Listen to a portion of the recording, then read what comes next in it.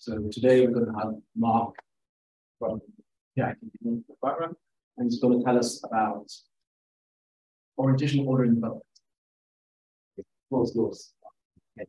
Thanks very much to everyone who's organized this program. It's been a lot of fun. We're going to stay for this week. So this talk will be sort of in two parts. So this part we're going to talk about the appearance of orientated order in a real developmental system. And then the second part, I'm trying to put some extra checks on the idea that cell division is thriving, cell division activity is thriving of this kind of order with some perfect on the next week and the student.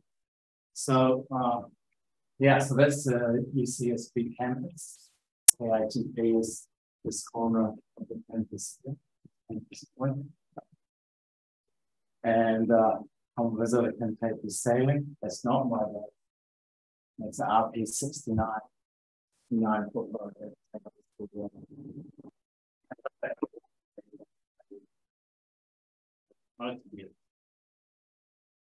So,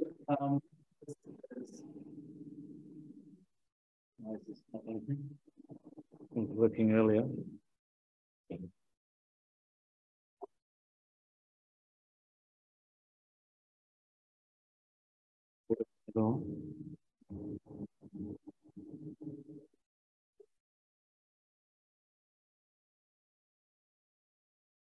Not even going forward on heat.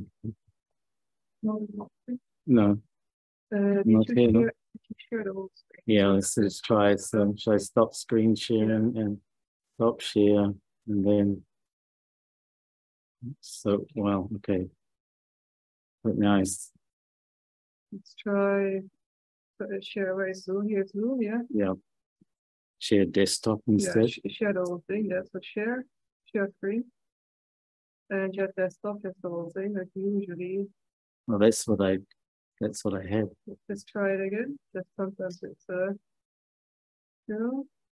it again. Okay. Good. Yeah. Okay. So this is based on some beautiful thesis work of a student doing SPL, who is a student of Morris Schneemann here and Sebastian Streichhahn at USB.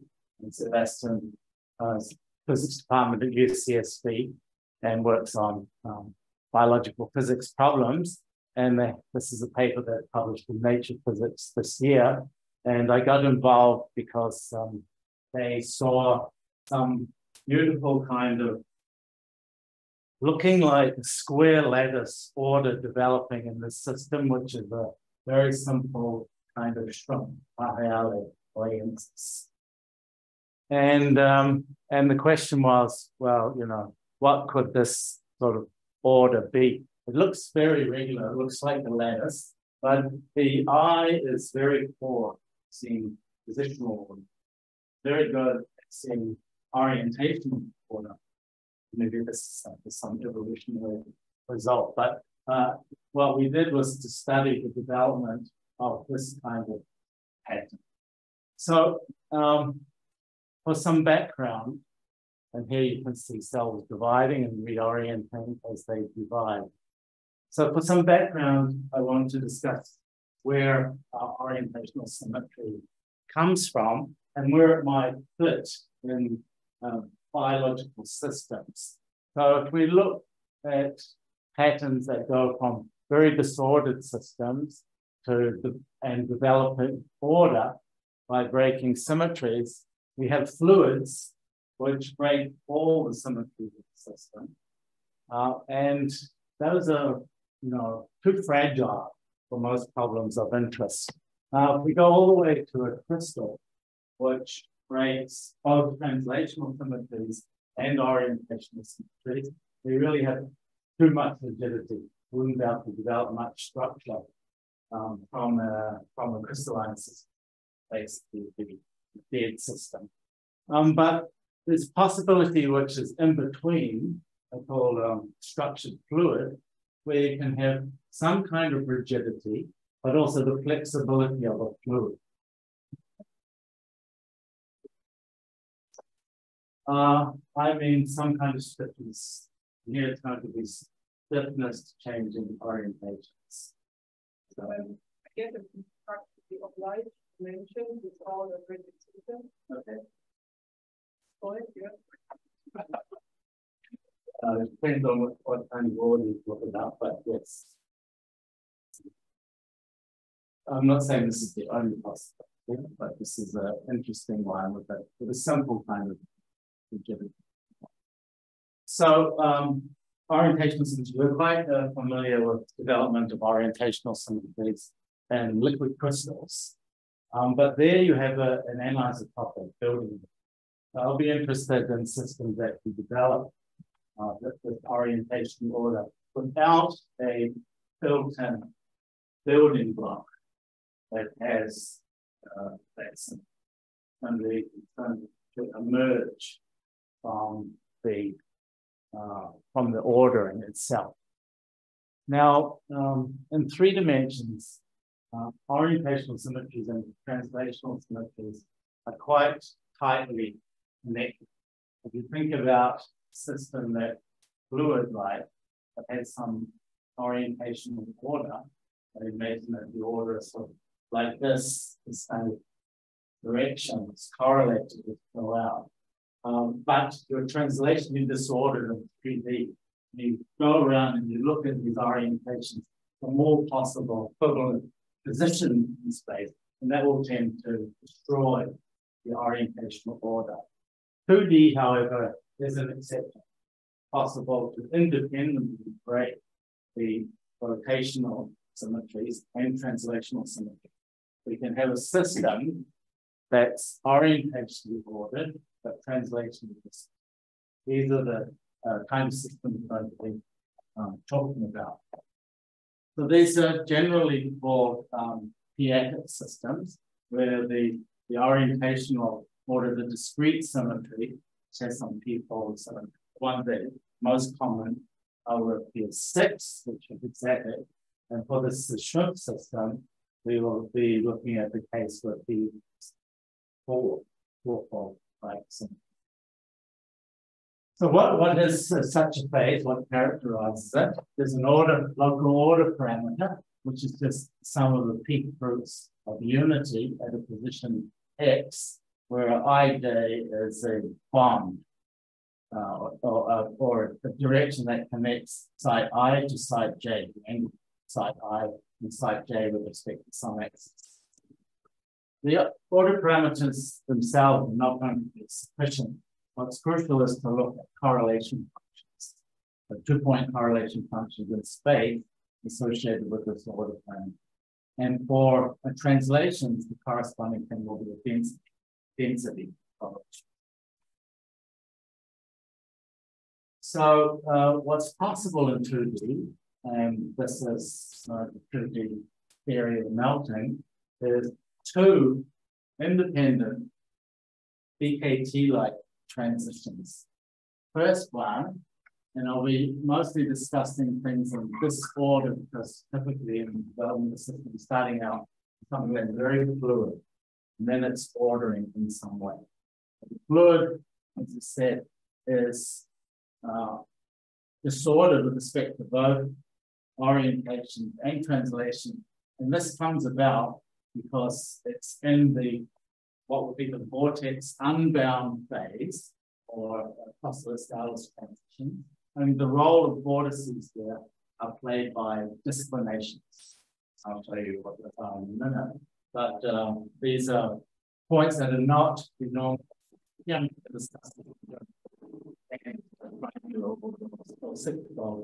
hexagonal order of the system. So these are points in the system that are not 6-fold coordinate, the elementary ones being 5-fold or 7-fold. So I'll call that a D plus and a D minus. It's one kind of vortex. So as these bind in the ordered phase first term, you have a phase that has bound disclinations. So they're in pairs. 5, 7, D plus D minus, tightly bound. Now, it turns out I'll show you this in a minute, but most of you know it, that this itself is a different kind of topological defect than system associated with the translational order or preserving orientation order. And that itself can unbind the second transition, or bind, I should say, into dislocation, anti-dislocation pairs, tightly bound, which give you a crystalline state. Now, how do these symmetry breakings take place due to these defects? Let's look first at the case of disclinations. So if we have a five-fold coordinate point, like the pentagon, in a background lattice that's all six-fold coordinated, and we imagine that we go in some circuit around this disclination, and we look at tangent vectors to the circuit. So we think we're in a uniform lattice. We will be turning 60 degrees at each step, but there'll be a mismatch with the five-fold coordinated point because this angle is 72 degrees. So there'll be a 12-degree mismatch, and you go around another 12, another 12, another 12, another 12. Eventually, you'll come back. You'll come back rotated by 60 degrees with respect to your starting tangent. So this means that, yes.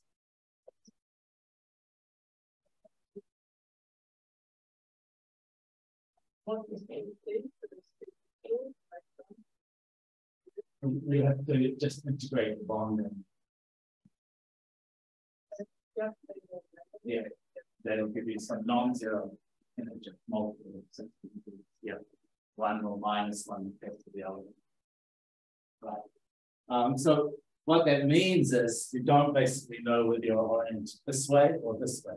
The frustration with respect to orientation. So if you have a guess of these disclinations, you will destroy any orientational order in the system.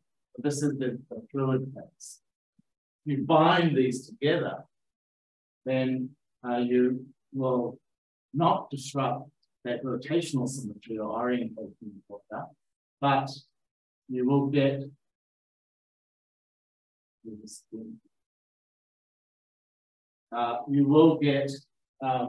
this kind of defect. This is called a dislocation. And this is a picture from some old work I did with William Levin, where we were looking at interstitials and spherical colloidal systems. This is actually flat, real experimental data of a colloidal lattice, and it has dislocation here. So what a dislocation is a freely terminating braid row. You see this red one here goes along, and at this point here it terminates. So 3 rows here will go into 2 rows here.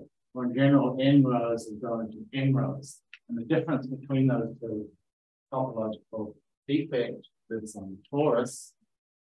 And because of the symmetries of triangular lattices, you'll see you always have 2 when you have triangular symmetry. So 2 dislocation, terminating, 2 freely terminating braid rows, terminating at this dislocation. By the way, if you want to see these things on your screen, the best way is to look in the plane of the screen. So turn up the monitor, look into it, and you'll see the bifurcation of braid rows. 3 going into 2, 2 going into 1. So here, if I take a path up here in the uniform part of the lattice, and I take 6 steps around, I will come back to the same lattice point. If I do the same thing around a dislocation shown here, I come back displaced by a lattice space. So now that means that I don't know really whether I'm sitting here or here. So a guess of those kinds of defects will destroy the translational order. So if I go the other way, from a crystal to a hexadet, I'm unbinding dislocation dipoles into pre-dislocations, gas of dislocations. That's destroying the translational order, but because it's tightly bound 5, 7, it doesn't have net discrimination chart. So it preserves the orientational. And then in turn, these can unbind. You notice here that this the lattice displacement, so-called Berger's vector, is orthogonal to the 5, 7.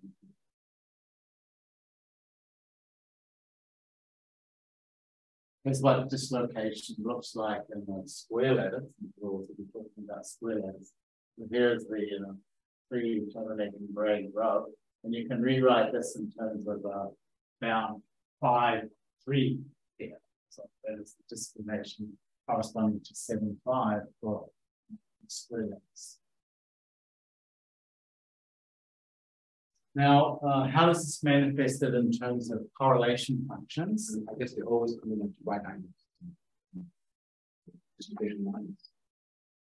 No, I mean, oh, for the square lattice. Yes. Yeah. But for the square lattice, you have a single freely terminated dislocation line. You don't, it similarly doesn't impose a second one like it's finding about this. Step 1. Slide. We have others going in. Well, I mean, you can have another one over here, same direction. Anywhere, any of these. If you cut it across, so here, if you go on this side, you cross 3. On that side, you cross 2. So that difference. Here, gas, and you can do the same thing going this way. Here, there's nothing, the same number of rows on each side this way. It's just one. It doesn't have to. So how does this manifest itself in terms of correlation? Which is going to be the big thing here. In the liquid, you have short range correlation functions for both positional order and orientational order. So these are both exponential. In the example phase, you have short range translational order, which is translation disorder. Now, the order for orientation, since it's a two-dimensional system, you cannot have true long-range order. You have algebraic effects, quasi-long range. So this C6 here will decay as some power law. If you go all the way to the crystal, then you can have quasi-long-range translational order. Again, with this two-dimensional system, you don't have true long-range order. Although the orientational correlation function is truly long-range. So if you want to actually prove something as a crystal, this is the best way. This gives you a true order plane. So let's now go back to the system that is studied in the by doing so in the Strikehan lab. This is a system that's known as a direct developer. So it's like a homunculus. What you see at the beginning, what you get at the end, just big. And it's known as a Swiss Army knife. Of biological systems, but it has 17 different appendages from these feelers here, legs, and various parts of the body going down to here that are used for feeding, for walking, sensing, for sex, for everything. And it's laid out on some kind of rectangular body plan. And the question is how this can develop from a single cell. Yeah. Yeah.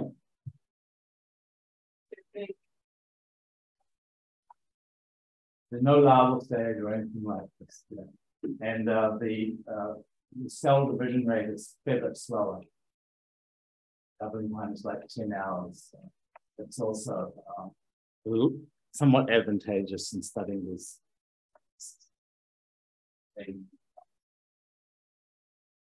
So how can you reliably generate complex shapes in the path from thermodynamic equilibrium? That is the question that one would like to study. You need these appendages be arranged, you know, in the correct place. You don't want your arm up here where your head is. You don't want this hand to be oriented the wrong way, but this hand and so on. All that has to come out in the development process. Here's one of them, Newton. You get this floor with antennas.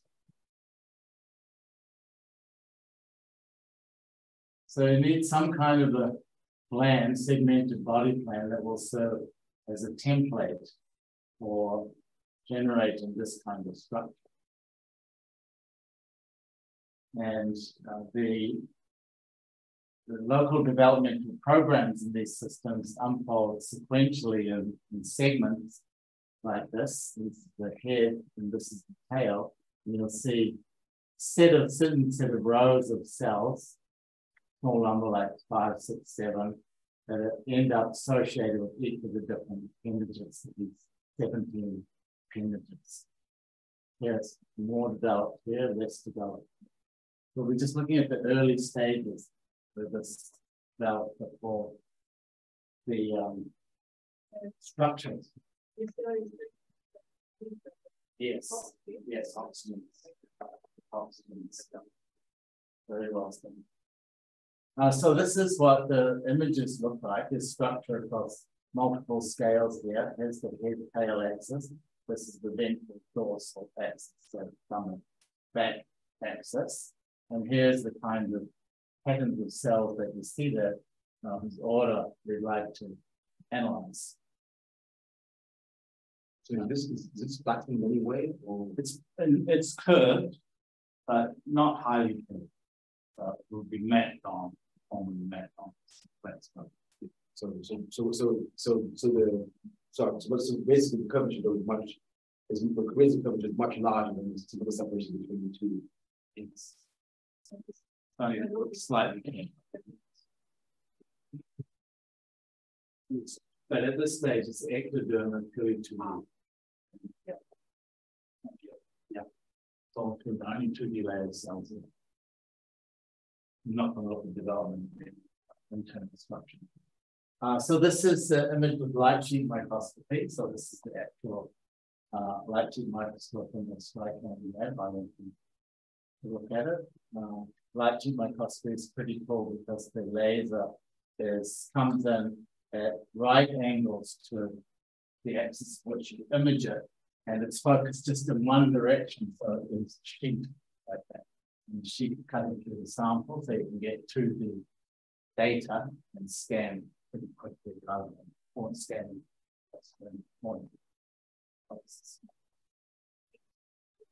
That's familiar, yes?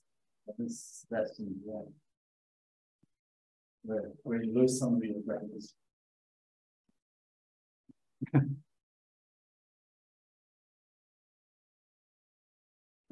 So here's these cells moving around as the system orders. You see disordered posterior end, and it's the ectoderm.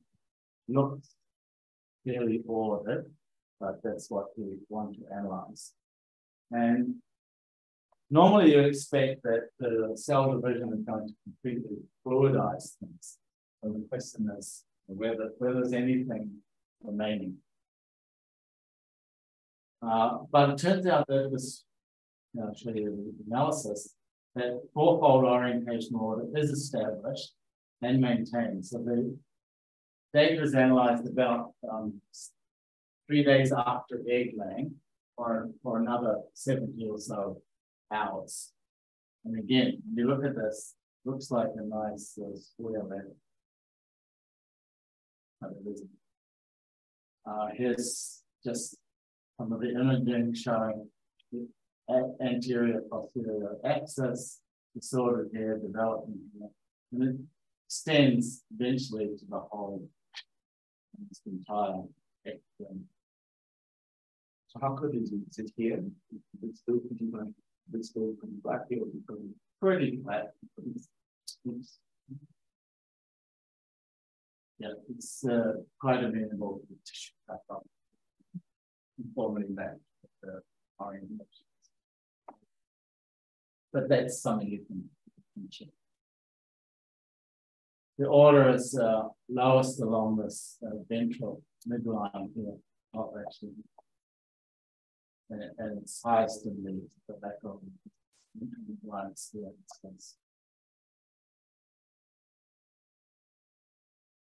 Not that view of the whole thing. So here is a mapping, informally mapped, the Voronoi tessellation of the system, and this is what we analyze for order parameters and correlation functions. So the fourfold orientational correlation function is what I showed you before with each of the 4i theta. So you can play around with weighting of edges here. So the one that Dylan eventually chose was this one, but the result was not that simple. So this avoids weighting very, very short edges. Yeah.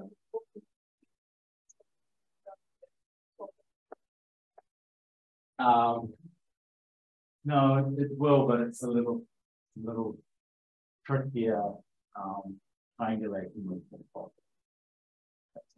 The board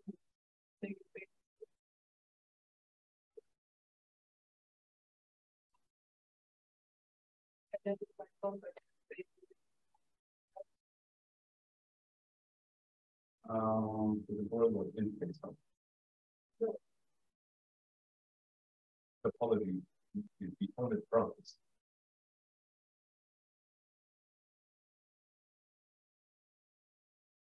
If I would say the slightly complicated, is not easily.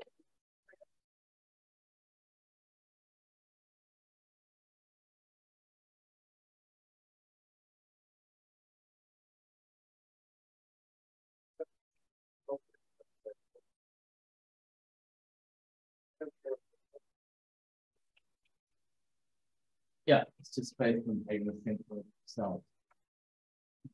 This one here, computing paper right there. So if you have something that you might that has the six-fold order like this, the side four is 0, square. It's the side four is anything perfect. One that's uniform like that.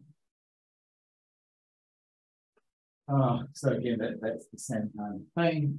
This shows an image where side four is very small, the orientation is pretty disordered, and here the side four is quite large, 0.66. And you can see this orientation is quite correlated with points. So how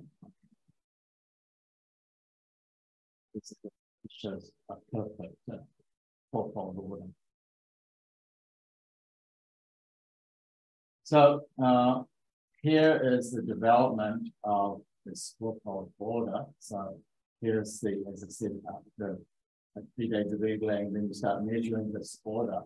Here it grows from 0 at the beginning to around 0.5 after 30 hours.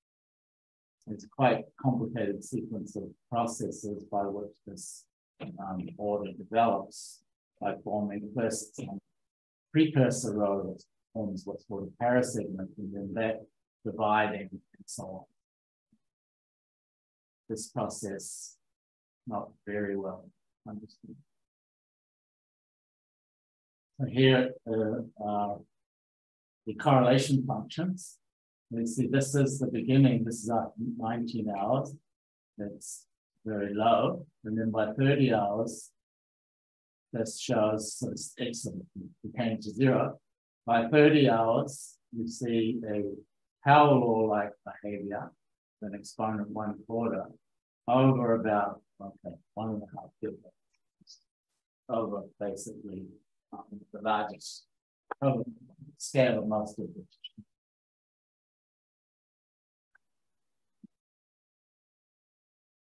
Same thing here. It shows these rows developing.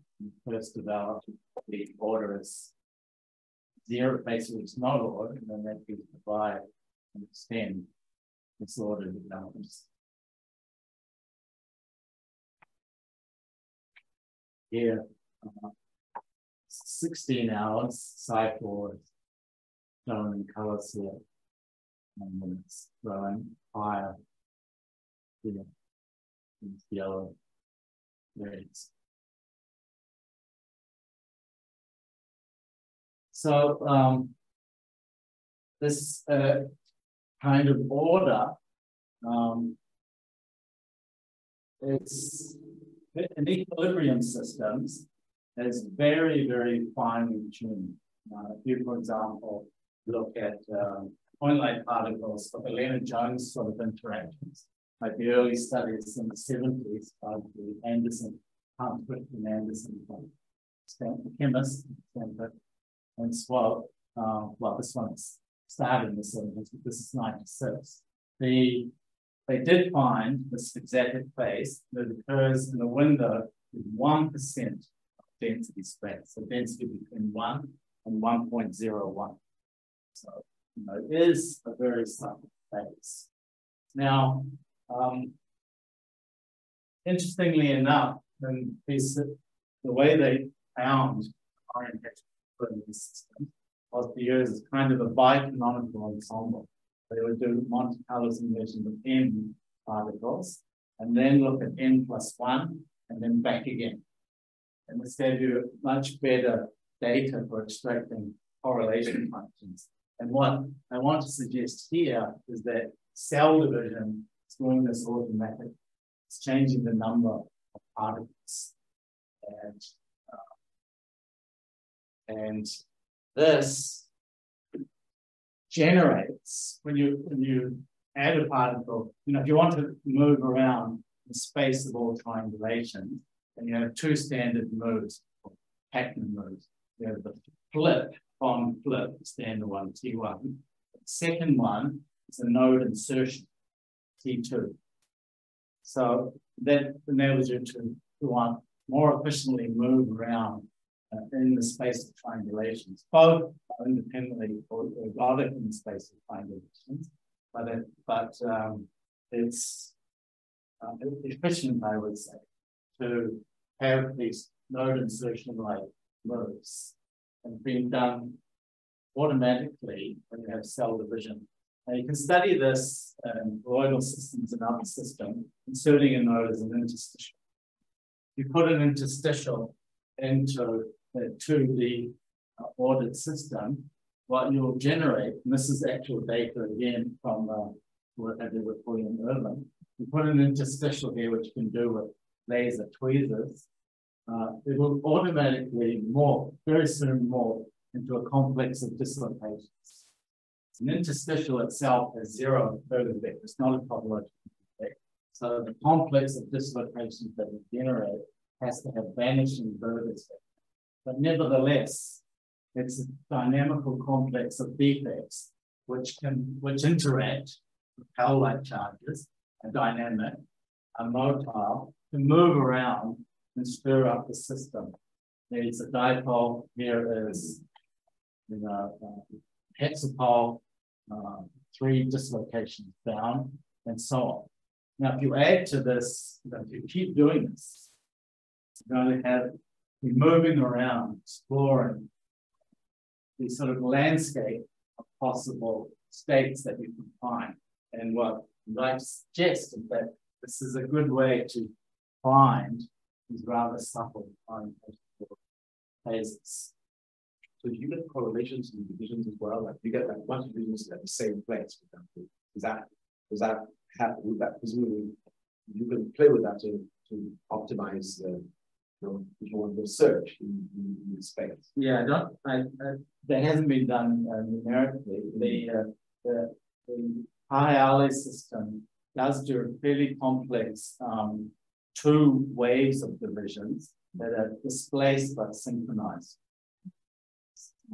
It will be good to employ something like this with computational technique.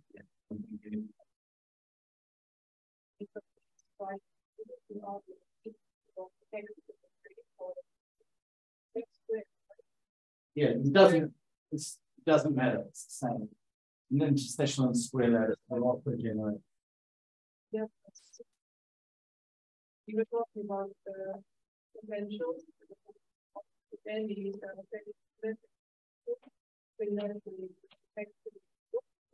but just trying to form something we expect the Yeah, 4 is unusual. That's true. If you try to do it with potentials, then you need a secondary minimum of square root of 2, and it's again finely tuned. Yeah.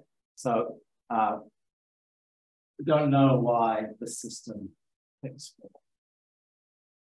Could be 2 edges shrink down, some tensions, which are studying a lot. But the origin of Y4 and 6. So these are actual cells, right? This Yeah. is not a syncytial. So they're actual membranes. Yes. Yes. Yes. And Which is a lot different from the Drosophila, for instance. yeah, It makes more something like that. right.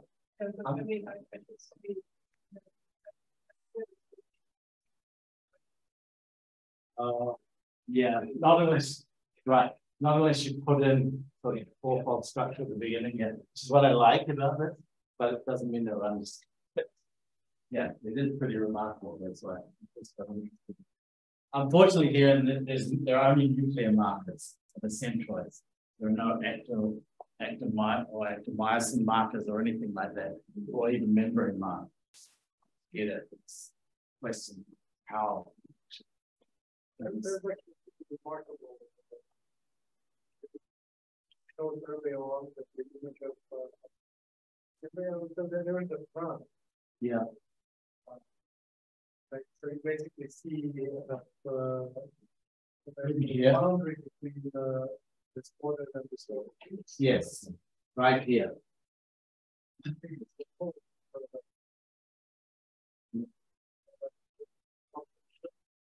Okay, that's when it first formed. Yeah.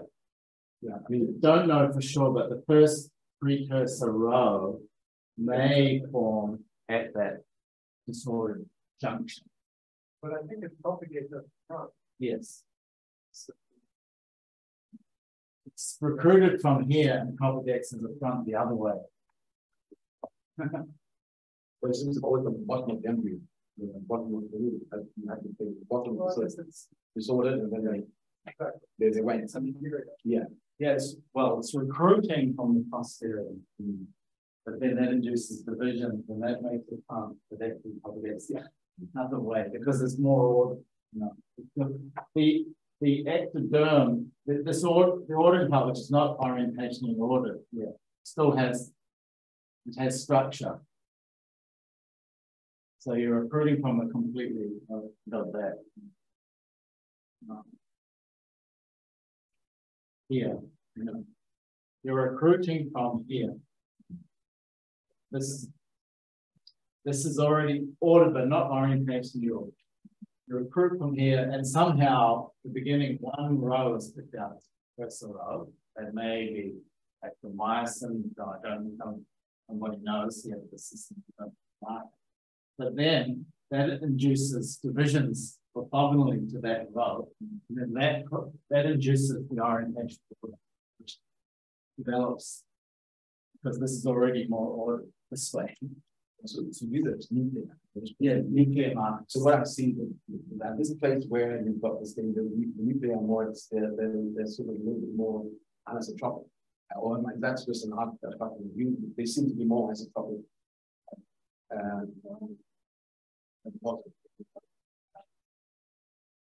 This slide, yeah, this is the thing.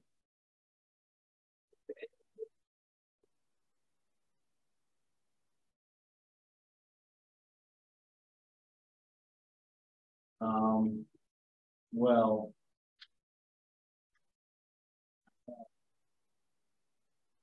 not really.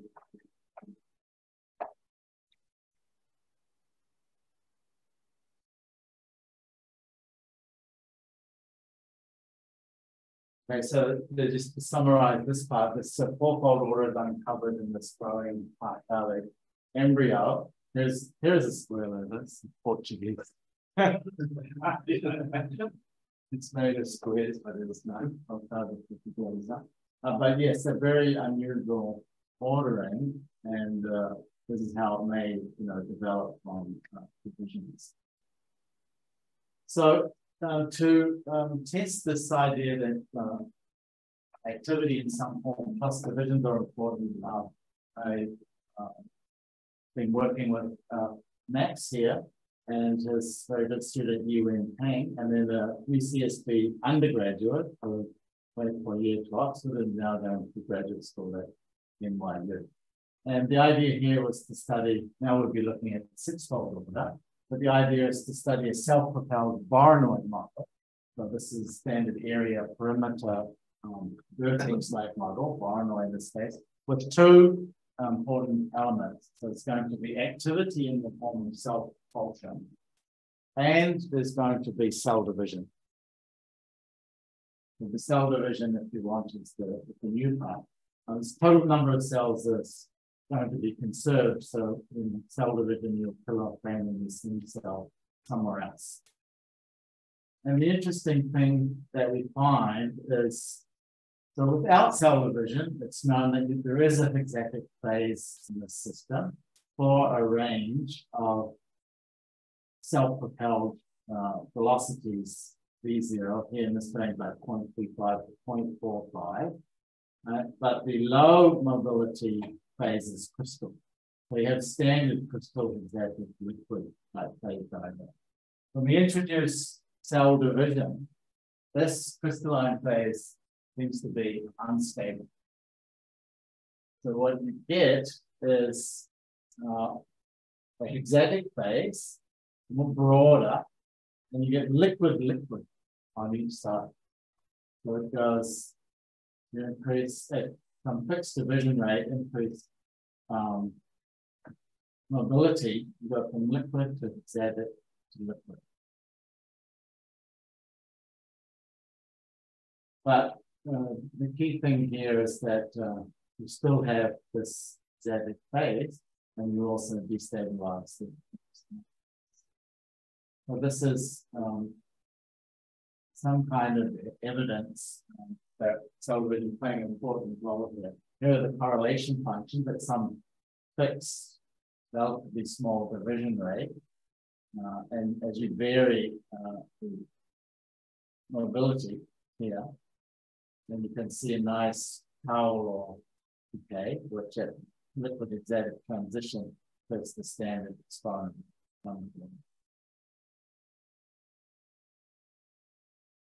Here are susceptibilities. The correlation function is power law in this range. This is the hexatic domain in this system.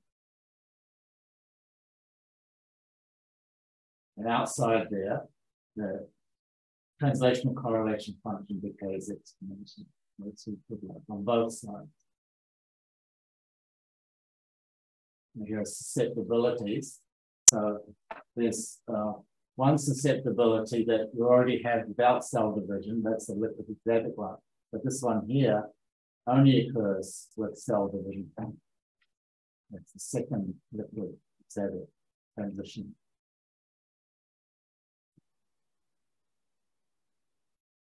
We can look at structure factors. So you have there's the standard 12-fold symmetry of the hexatic phase. So the kind of state diagram that we get here is, well, it's like we'll find one in a minute, but has this pretty large hexatic region. So if you go to so you can think of, you go to very high cell division rate, it's going to be liquid, or very high motility, it's going to be liquid. If you go down here, lower division rate, and you go up this way, as you increase mobility, you go through this liquid point. And you go down to very low mobilities. The cell division becomes a dominant thing. That is the idea. So it stays with.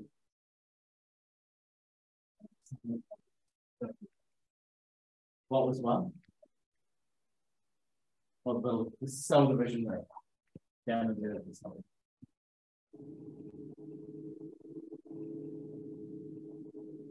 Here's what the pattern of defects looks like. So here is the hexatic phase in the middle, and you see a beautiful gas of 3 dislocations. This is what you expect for the gaseous phase. High temperatures, these unbind to disformation, and this not so it's high mobility. Low one is the most. You can see in this exotic phase, the 3 disformations dropping right down and non-zero density of dislocation.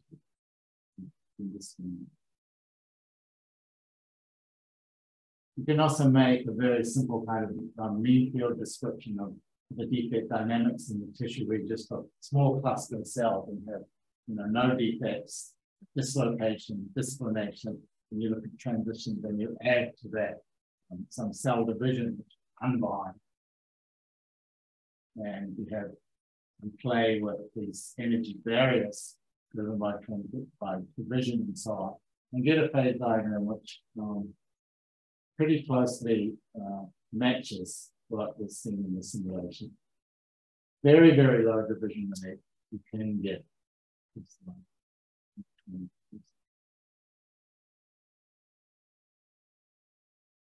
So that is the conclusion. You get here a liquid exotic and exotic liquid re-entrant transition that's known in some other disordered systems. And it emerges from the interplay of cell division and cell motility. So the system has 2 kinds of noise, if you want, that generated by activity, active forces, things going on in the phylum, and that generated by cell division. And these seem to work together to allow your system to find, what can be local minima in the complex energy landscape. So I think that's an interesting mechanism to, if you want, basically broaden the region of parameter space by going to these non-equilibrium processes for seeing this subtle, probably long-range orientation ordered space. And you can write some mean field theories, and it would be interesting to see whether this is a mechanism that makes significant role in how to develop problems. Okay, thanks.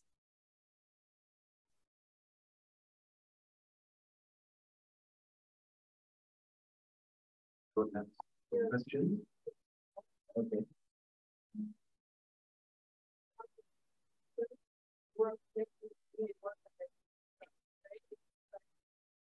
You will understand why it's so much more prominent. Yeah, I mean, that's the mechanism I was trying to explain. If you that might be a little bit misleading to sort of standard about, but the way I think about it, both processes are stirring up the system. So, imagine you have a complex energy landscape and the orientation order table is over here somewhere. You've got to find it. Now you have 2 ways you can stir the system with mobility, doing certain things, and then cell division. Every time you get stuck, you go in, you make 2 cells out of 1. That's pretty much like going on. It's stirring the system. So it's getting kicked around a lot. Once you make those complexes of defects, they're dynamically roaming through the system because they're interacting and with mobile particles and so on. So it's you have these 2 sources of noise.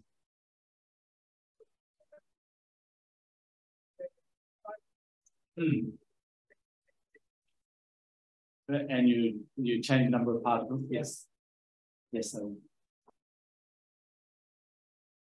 I guess that can sort of explain how, for instance, you look about energies to make something that's sort of well packed for the performance exact order, right? Because it comes from several different cycles. That comprise packing. Yeah. They're not thrown in all at once randomly and then sort themselves out. They're generated in step order. Right. Drosophila grows is much faster division rate. So it would be interesting if we could do these simulations, allowing the number of particles to just grow Also to expanding, right? Because it's yes. starting out in this small surface and then it's migrating outwards to the actual. So the Paheale also does that. In the second stage, it does convergent extension of areas mostly fixed and it's still dividing. So that's the stage in which it packs more. The first stage is being done at basically constant density. So there's two phases. Yeah.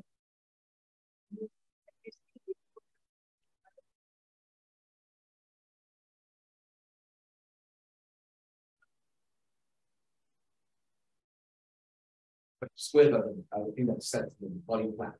Yes, right. Leave that rectangular verb. Yeah. I mean, there's in a much smaller organism, there's that C-spurs. There is only up to a stage where they have 16 cells or something. Mm-hmm. They are arranged as a lattice, but these are very stereotyped. So each cell has its own genetic identity, and so yeah. There are probably some adhesions between cells. Each cell is different. Whereas here, they're all sort of stem cells. But is translation order being examined? I guess it's so small that it's hard to talk about. I mean, you could barely touch the explanation. Yeah, it's like 16 cells, right? It's 4 by 4. Yeah. You can fit anything to it. Yeah.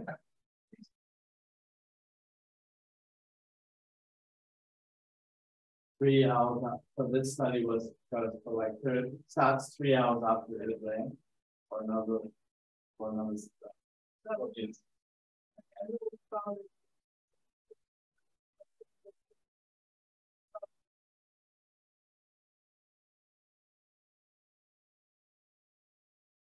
Those before the explanation.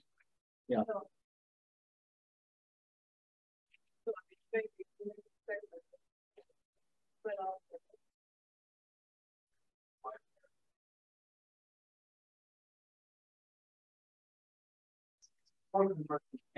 Yeah. I thought it was conversion extension from member. I thought it's much later than you get final. It's very early. It's very early. Yeah. I think it's equivalent to the successful patient. This had very simple thing. It was sort of a naive question. Going back to the orthogonal symmetry. So, did you guys think about trying, some simple anisotropic models or whatever it is? Just soft anisotropic models to see whether or not you get. No. And is this any particular reason why it's hard, or is it?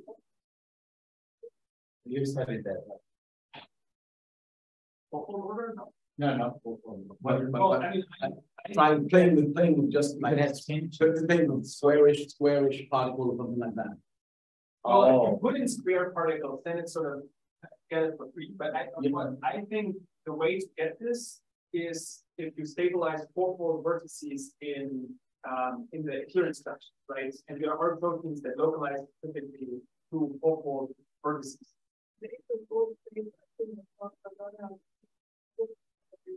Yeah. So it's not clear that the four-fold junctions are totally stable, right? They could still be all three-fold vertices. It's just you got some edges that very short. Yeah, short. Yeah, short. And they probably alternate between the two possible configurations. So effectively, you're stabilizing at least in the vicinity of. So if you want to get square shapes in these vertex type of models, you can basically give it a preference for having a large length. So that essentially, so like you get a hexagon because when things behave like particles, they prefer to minimize their surface. But if they prefer to maximize the surface, square is the way to go. Oh, but great junctions, right? Otherwise, yeah, if you don't allow you will never get order. They will never line up. So then you need the polarities on the at a multicellular scale to line them up and put them in rows and columns. Right?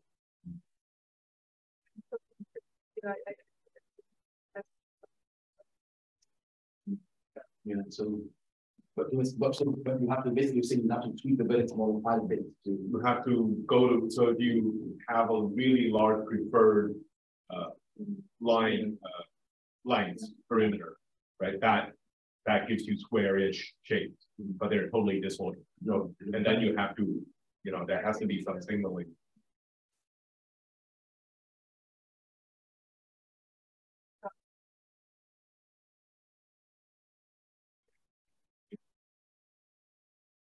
So they're still hexagon.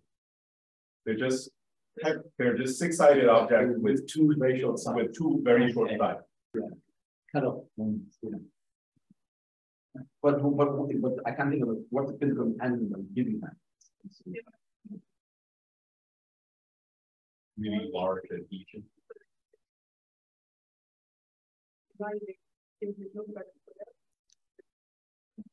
Yeah, no, I'd say you need something extra than single cell.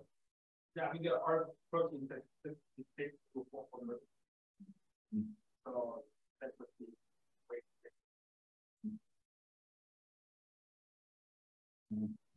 You rule out that there is a twofold order on top of it. Good question.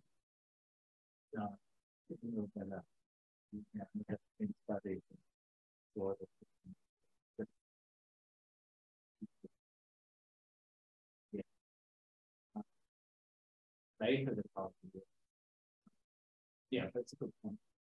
No, but what is that? But it's not right. But it's twofold. Yeah, back. Yeah, but they're different. Definitely, yeah, they have them. Right. So there's yeah. It's any kinetic phase is automatically. It has a kinematic parameter. That's a perfect square. Okay. Yeah. Yeah. okay. If there's any more questions, comments. Okay, then it's time.